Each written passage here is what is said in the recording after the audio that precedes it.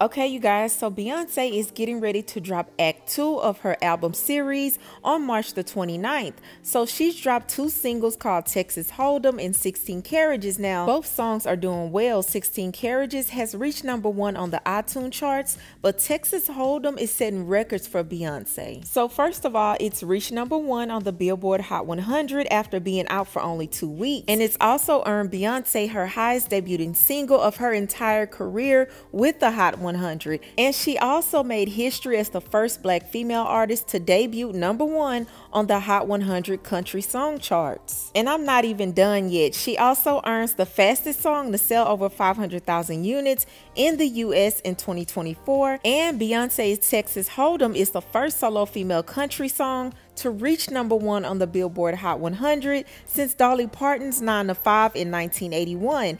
And last but not least, Beyonce makes history as the first Black female artist to reach #1 on the Hot 100 with a country song. Now, this is not to be mistaken with her reaching #1 on the country charts. So this song is a huge success for Beyonce, but fans are not happy, okay? They feel like she's kind of cheating because Beyonce is an already very successful established artist, and so with her having the success that she's already had and crossing over to another genre and being successful and taking over, they feel like she's not being fair.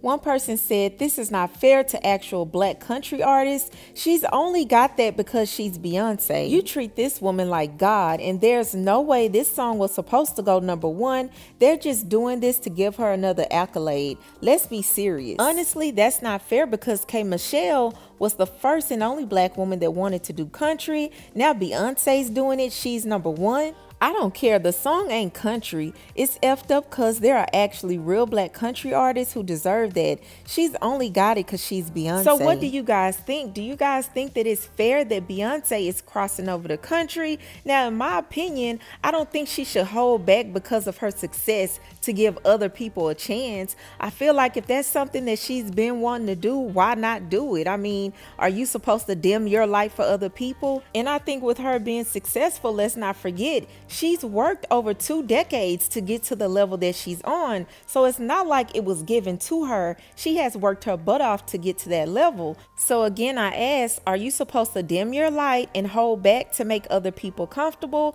I think not. But I do want to know what you guys feel about this. So leave your thoughts in the comments below. But moving on to the next story. Okay, you guys, so Cardi B has Barty Gang in a frenzy after she blacked out all her social media accounts. Now, this is given the speculation that she could be dropping her album any day now. Now, it's going on 6 years since Cardi B dropped the album, and fans have been looking for this album for the longest, but Cardi B has been really afraid and dealing with anxiety regarding dropping another album because it's a lot of pressure for her. So hopefully she has gotten to the point to where she's ready, because we've been ready, okay? We've been ready for a while. So I guess we'll wait and see what Cardi B is dropping, but I do want to know what you guys feel about everything, so leave your comments below. Don't forget to subscribe, and I'll talk to you later.